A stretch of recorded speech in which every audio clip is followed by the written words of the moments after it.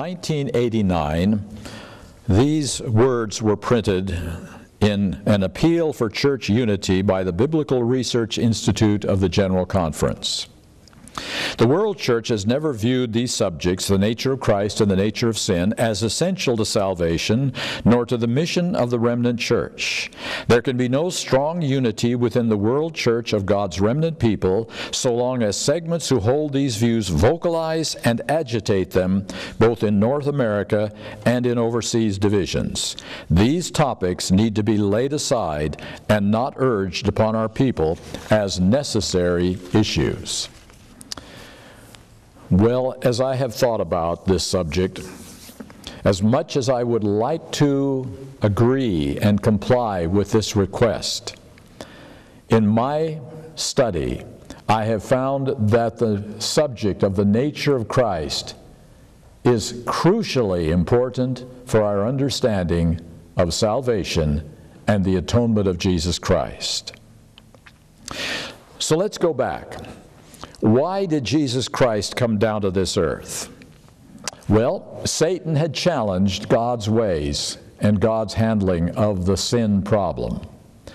And Jesus Christ came down to this earth for a very specific reason. In John 8:26 it says, "He that sent me is true, and I speak to the world those things which I have heard of him." Jesus is saying, I came to reveal my Father. I came to prove that Satan is misstating and not correctly understanding who God is. In John 14:10, Jesus told Philip, "The words that I speak unto you, I speak not of myself, but the Father that dwelleth in me, he doeth the works." Jesus has come to state and to live who God really is and what his character is like. Someone wrote in a very pertinent letter to the Adventist Review. He came to the world that the erroneous ideas Satan had been the means of creating in the minds of men in regard to the character of God might be removed. We often think that the reason he came to this world was to save sinners. Yes, that is true. But even more important than that was to reveal his character. Again, in the letter, Jesus came to teach men of the Father. When the object of his mission was attained, the revelation of God to the world, the Son of God announced that his work was accomplished and that the character of his Father was made manifest to men. So Jesus came to prove that Satan was lying about who God is and about his character. So, what were Satan's charges? Well, we'll read one of them. From Patriarchs and from Christ Triumphant, page 51. Satan's charge was that human beings cannot keep God's law. In Patriarchs and Prophets, page 37, he began to insinuate doubts concerning the laws that governed heavenly beings. Page 38, he urged that changes in the order and laws of heaven were necessary for the stability of the divine government. In other words, we don't need the way the laws of God are structured. And he said that before sin ever entered into the picture. So I call that charge A. Angels and unfallen beings don't need the law of God. We can operate very well on our own. But that isn't the only charge that he has made. Here is another charge that is very clear. After the fall of man, Satan declared that human beings were proved to be incapable of keeping the law of God. Notice, after the fall of man. That's Selected Messages, Volume 1, 252 and 253. Same book, 255 and 256. Christ's humanity would demonstrate for eternal ages the question which settled the controversy. In taking upon himself man's nature in its fallen condition, Christ did not in the least participate in its sin. Here's another one. Manuscript Releases, Volume 5, page 112. Satan, the fallen angel, had declared that no man could keep the law after the disobedience of Adam. He claimed the whole race under his control. In Selected Messages, Volume 3, page 136, we have these statements very clearly outlined. Another one, Satan declared that it was impossible for the sons and daughters of Adam to keep the law of God, and thus charged upon God a lack of wisdom and love. If they could not keep the law, then there was fault with the lawgiver. If they could not keep the law, there was fault with the lawgiver. Jesus humbled himself, clothing his divinity with humanity, in order that he might stand as the head and representative of the human family, and by both precept and example condemn sin in the flesh and give the lie to Satan's charges. Signs of the Times, January 16, 1896. So Satan's charge was clearly leveled against fallen man's ability to keep the law, that we cannot keep the law. Another one, he came to this world to be tempted in all points as we are, to prove to the universe that in this world of sin, human beings can live lives that God will approve. Satan declared that human beings could not live without sin. Review and Herald, Volume 5, page 120. And so we have several statements here that are very clear that his charge related not only to Adam and Eve and the angels in heaven, but to us who live with fallen natures in a sinful world. One more from My Life Today, page 323. Part of Christ's mission consisted in revealing to the heavenly universe, to Satan, and to all the fallen sons and daughters of Adam that through his grace, humanity can keep the law of God. I call this charge B. Charge A was against Adam and Eve, all unfallen beings, angels. Charge B was against fallen human beings in this world of sin. Now, how could Christ prove that Satan was wrong? What if he had taken an unfallen nature? He would have disproved charge A, that those who are living in a perfect environment with a perfect nature, they can keep God's law. But what would he have proved about us, who live in a fallen nature, in a sinful world? Would he have proved anything for that at all? And so we have a very crucial issue here. Did Christ fully refute and disprove Satan's arguments as he brought them against the law of God? If Satan's argument that fallen men and women cannot keep the law of God was not disproved by Jesus Christ, then who has disproved Satan's charge? Charge B. Only if Christ took man's fallen nature could he prove that fallen human beings can obey the law of God. A letter writer said it very well.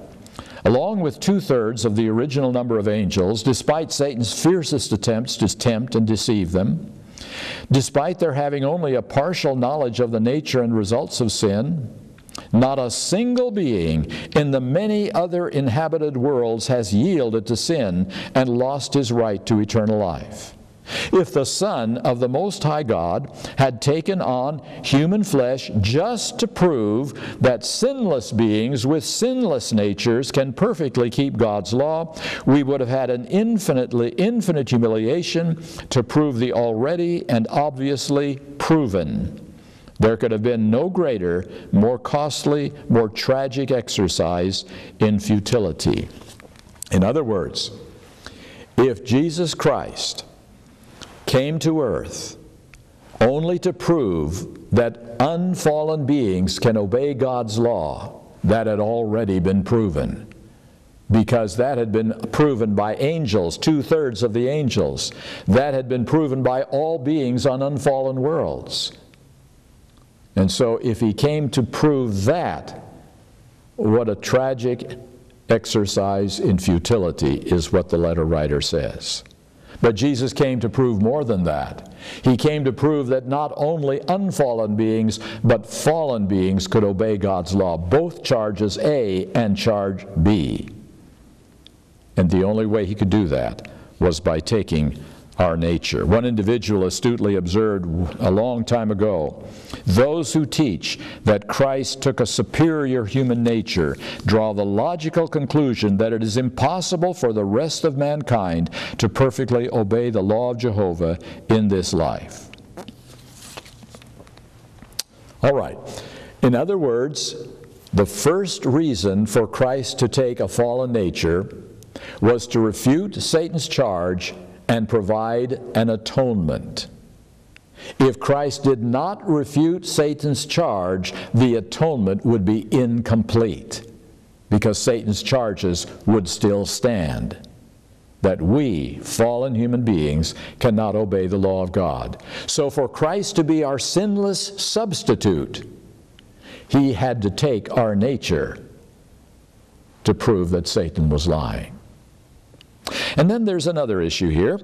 Revelation chapter 14, verse 5 describes the last people on this earth. And in their mouth was found no guile, for they are without fault before the throne of God. Can God really carry out that promise? Can He find among these sinners on this planet people who will be without sin? Can He make that happen? And so once again, if Christ proved that Adam and Eve could have obeyed, unfallen beings could obey, angels could obey, then has He proved that fallen human beings can obey completely, perfectly, without sinning. So if He took unfallen nature, He would not have proved anything about whether you and I, who live on this earth, can ever live without sinning before Jesus comes. Only if He took fallen nature and lived a perfect life can He prove that sinners like us can also live without sinning. This statement comes from Review and Herald, May 7, 1901. God requires of man nothing that is impossible for him to do. Christ kept the law, proving beyond controversy that man also can keep it. That means that the 144,000 living without sinning after the close of probation is more than a theoretical possibility. Christ showed by His example that human beings following the pattern of Christ can have the same result. And there will be a people that will live without sinning. A very poignant statement is made in Bible Commentary, Volume 7, page 929, from Ellen White. In our conclusions, we make many mistakes because of our erroneous views of the human nature of our Lord. When we give to His human nature a power that is not possible for man to have in his conflicts with Satan, we destroy, notice, we destroy the completeness of His humanity. I don't have an unfallen nature, a power that is impossible for me to have before Jesus comes. And if we give to His human nature a power that I cannot have, we destroy the completeness of His humanity. I found a very interesting thing in the Westminster Confession of Faith, which is not a Seventh-day Adventist document. God gave to Adam a law as a covenant of works by which He bound him and all his posterity to personal, entire, exact, and perpetual obedience, promised life upon the fulfilling, and threatened death upon the breach of it, and endued him with power and ability to keep it. Now that's talking about Adam. And God gave Adam this power to keep the law through his perfect nature, Adam's perfect nature. And now we have to ask the next question, does He also give to us that kind of power? Fallen human beings. And the only way that can be clearly seen and proven is if Christ took fallen human nature. Charge B of Satan. Fallen human beings cannot obey the law of God. And so I think that the nature of Christ is very essential, not unessential, to understanding and living the gospel of righteousness by faith in these end times. I thought you might be interested in a few other little things that have come down on this subject in recent years. In 1994, the Review and Herald published a book called The Nature of Christ: Help for a Church Divided Over Perfection. And here is what this said. My thesis throughout is that the theology of these three men, A.T. Jones, E.J. Waggoner, and M.L. Andreasen, has provided the spawning ground for the position on righteousness by faith and perfection held by certain Adventists today. Without a doubt, the roots of the present agitation go all the way back to Jones and Waggoner. Now, this book was an open opposition to the 1888 message. But it is very interesting that here was a clear admission that historic righteousness by faith, including the possibility of living without sin, comes directly from the 1888 message. This was the root of that understanding of the gospel. And so that becomes an interesting idea. By the way, just so you have another perspective on this, Desmond Ford wrote about this book that we're discussing right now. At last, he said, after a generation and a half, the Seventh-day Adventist Church has published a book devoted entirely to the vital subject of the sinless nature of Christ, our Savior. The denomination's publishing houses have hesitated to proclaim that truth in any publication of scholarly responses. I recommend, Dr. Ford said, Roy Adams' book wholeheartedly. It reminds me of Perfect in Christ by Helmut Ott, which was published in 1987 by the same publishers. Roy Adams' The Nature of Christ is, as far as I know, a first in Adventist publications. It is the first official SDA book to affirm the sinless nature of Christ, our Lord and Savior. So there we have an interesting admission that this book that says that Christ took our sinless nature is breaking new ground. It's not in the mainstream. It's not what we have always said. This is a new idea in Seventh-day Adventism. Dr. Adams takes this is again from Dr. Ford, Dr. Adams takes the popular Adventist view found in Ellen White's writings that the destiny of the human race hung in the balance when Christ came to earth. There was no absolute certainty that Christ would overcome and conquer and successfully complete the atonement. In other words, Christ could have sinned. And by the way, that's what Adventists have always believed, and that's what Ellen White has taught, that Christ could have sinned. Now notice what Desmond Ford said next. The salvation of the human race did not hang in the balance when Christ came. Success was absolutely certain. In other words, Christ could not sin. Christ, because he took a sinless nature and he was God, therefore he could not sin. Very interesting perspective on this from the Reformed branch of Christianity. One of their leading scholars said something like this: the possibility of Jesus sinning and falling is an atrocious idea, for then God himself must have been able to sin, which it is blasphemy to think. So that is exactly what Desmond Ford was saying, that Christ could not have sinned. So either he could not sin, according to Protestant evangelical thought, or he could sin, which is Adventist biblical thought. Did he come into the world as every son and daughter of Adam must come? Or did he come into the world completely exempt from the possibility of sinning by taking an unfallen nature? Another thought that came from a book that was published a little while back by Donald Short called "Made Like His Brethren." The offense taken at the biblical account of the Christ who was made like unto his brethren continues to be a stumbling block.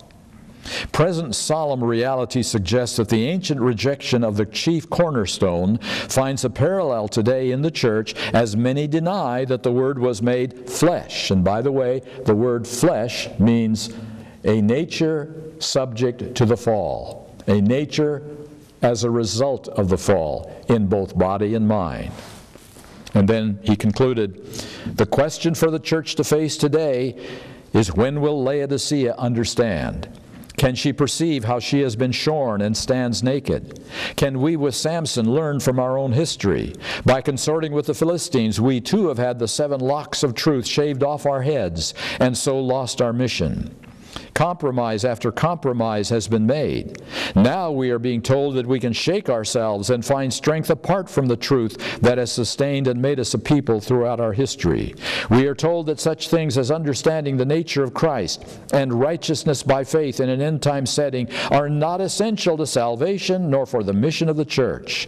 We are falsely assured that the world church has never viewed these subjects as central, and they should be laid aside, for these are matters that Satan would use to take advantage of God's people. And so I agree that this is an area that has robbed us of something very important in our Adventist understanding of salvation. And by setting these subjects aside, we will open the door for serious errors to come in our understanding of salvation. Just for a little point of reference, this was a statement by Hank Hanegraaff, who is the Bible answer man, not a Seventh-day Adventist. Listen to what he says.